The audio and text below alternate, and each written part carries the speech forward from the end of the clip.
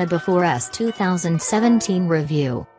A car of real class and charm, the BMW 4 Series-based Alpina B4 S is ready to take on the BMW M4 and Mercedes-AMG C63. What is it? At its heart, this is a more powerful Alpina B4, available as a coupe or convertible and as a B3 S with saloon or touring bodywork. For a tuning house keen to make clear that its job is not to tread on the toes of BMW's M division, the figures make for interesting reading. But before that, a quick look at what's been done. These new S models are not additional to the B3 and B4 range, but replace them. That said, the chassis has been left unchanged, because Alpina says it didn't need changing, so what we're looking at here essentially is a powertrain job. As before, the host unit is BMW's N55 motor but with its block recast to accept Alpina's twin-turbo application. It has a forged steel crank, 10% bigger turbos, 20% more cooling capacity for the water and 35% more capacity for the oil. And again, the sound of the motor is spat out through a Karapovic exhausts. The automatic transmission is strengthened, has a bigger step between drive and sport modes and offers quicker shifts. This work raises power by 30 bhp to 434 bhp and torque by more than 10% up to 486 pounds-foot. So, Alpina's Hot 3 Series and 4 Series based models are now more powerful than BMW M's equivalent propositions, and offer a stack more torque.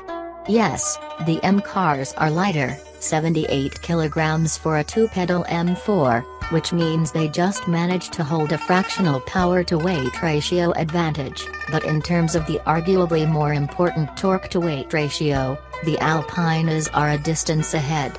The Alpina is more expensive, but by less than £2,000. It should also be mentioned here that while the Alpinas are automatic only, unlike their M-car equivalents, they are available with rear or four-wheel drive.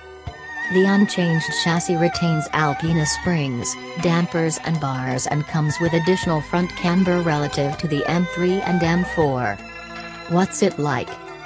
Forget that the figures point to a mere 0.1 seconds improvement in 0 to 62 miles per hour time, as traction limitations render such news worse than meaningless. Whereas the B4 always felt undeniably rapid, the rear-wheel drive B4 S coupe we're driving here is a serious high-performance machine. And it's not difficult to see why. It's not the power but that additional torque in the middle of the rev range that provides real-world performance a clear step ahead of its predecessor. The motor's throttle response is almost as good as a normally aspirated unit and its unadulterated sound is actually better than most. I had feared this extra grunt might ask questions the unchanged chassis would struggle to answer, but, on the track at least, which was the only place I was allowed to drive it, it did just fine. It's a softer car than the M4 and there's a price to be paid in body control through very fast corners and over undulations, but it never feels nervous, as an M4 can, and instead of skidding suddenly when power overwhelms grip at the back, it slides beautifully.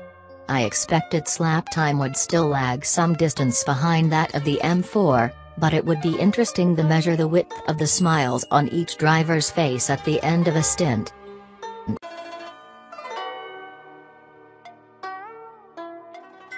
Aston Martin Valkyrie revealed in near production form, exclusive pictures.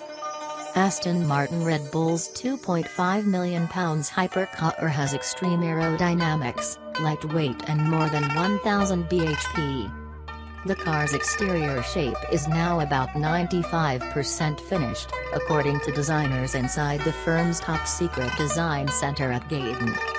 The essence of the £2.5 million, 1000 bhp plus two-seaters proportions have been known for many months, but Newey, revered as the world's greatest creator of Formula One cars, is still finding ways of increasing its aerodynamic downforce as his colleagues finesse details such as headlights, stoplights, scoops and badges. Opinion: why the Valkyrie feels like the future of Aston Martin. Unprecedented levels of downforce are needed if this road car is to fulfill the promise of Aston boss Andy Palmer that it will lap Silverstone as fast as an F1 car. Sources at Gaydon have already suggested the car will generate up to 4,000 pounds, 1,816 kilograms, of downforce at top speed. Autocar has had exclusive access to a fully detailed, full-sized model of the Valkyrie, shown recently to a small group of customers at the Monaco Grand Prix. The car, pictured here, was recently used as a demonstrator for prospective owners keen to try the Valkyrie's F1 style, raised feet driving position, and to begin deciding the specification of their cars. Flashback: the 1970s version of the Aston Martin Valkyrie. Aston Martin and Red Bull Racing expect to start making the planned run of 150 cars late next year, on a schedule to deliver the first Valkyries to customers during 2019. Jockeying for ownership has begun already, after recent advertisements purporting to offer Valkyrie build slots for sale. Palmer made it clear that Aston Martin would do whatever it could to resist such premium market trading. Working together, Aston's designers and Red Bull Racing's Nui have made considerable changes since the first iteration of the Valkyrie was unveiled at Aston's HQ last year. The biggest alteration is a set of new openings between the cockpit and front wheel arches, designed to increase downforce. Aston Martin's designers have had the unusual job of incorporating these slots harmoniously into the Valkyrie's overall styling, to ensure aesthetic quality as well as aerodynamic function. "We're around 95% done," said chief designer Miles Nürnberger. "Much of what you see from outside is the actual structure of the car, which had to be signed off quite early. Non-structural areas are still subject to evolution as Adrian continues finding improvements. Ordinarily, the last thing we'd want is to cut a hole in one of our surfaces, but these new vents work the front wing so much harder that we've found a significant gain in front downforce. They have their own functional beauty, but we've finessed them without harming the way they work. They also work as windows through which owners can view our fabulous wing section front wishbones." The extent to which the Valkyrie's main proportions are shaped in the wind tunnel means it makes a complete break from supercars of the past. A low, two-seat, beetle-backed passenger pod with no rear window sits between two large, full-length Venturi tunnels. They draw air from beneath the car to feed a very prominent rear diffuser. "These tunnels are key to the car's aero performance," said Aston design boss Marek Reichman, who has worked on this project side by side with Nui. Despite their aerodynamic obsession, the Valkyrie's creators are at pains to point out that this car is comfortable and surprisingly spacious, accommodating a wide range of shapes and sizes. Occupants must step over the lower aero structure to gain access through a pair of gull-wing doors reminiscent of access to a Le Mans racer, but with larger openings. "It has been a tremendous challenge making the interior packaging work," said Aston designer Matt Hill. "We've embraced Red Bull's F1 ethos and come at things from a different angle. We've started from a position that seemed impossible and found a way to make it work, fighting for millimeters everywhere. The result of that work is comfortable accommodation for two fairly large adults. The battle has been worth it," said Hill. "It has been fantastic watching customers trying the car for size. They love the ritual of getting in, and how it feels behind the wheel. They're genuinely surprised at how the car seems to swallow them." Valkyrie owners will be able to have tailored seats made, if they desire, molded directly to the car's carbon fiber top. Aston is pleased with early reactions to the race-style heat-up driving position, which creates a sense of occasion and allows occupants to be reclined further than normal to create headroom. A 4-point harness is standard. The Valkyrie's interior treatment reflects the keenness of Aston's designers to reduce driver distractions. The traditional exterior mirrors are replaced by rear-facing left and right-hand cameras, whose reduced size also helps cut drag. The lack of a rear window means there's no need for a central mirror. All important switchgear is on the steering wheel, which is almost rectangular in shape and has a screen on its central boss showing all vital information.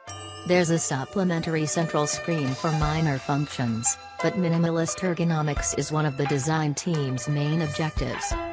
Most of the Valkyrie's mechanical package has been decided and is proceeding on plan.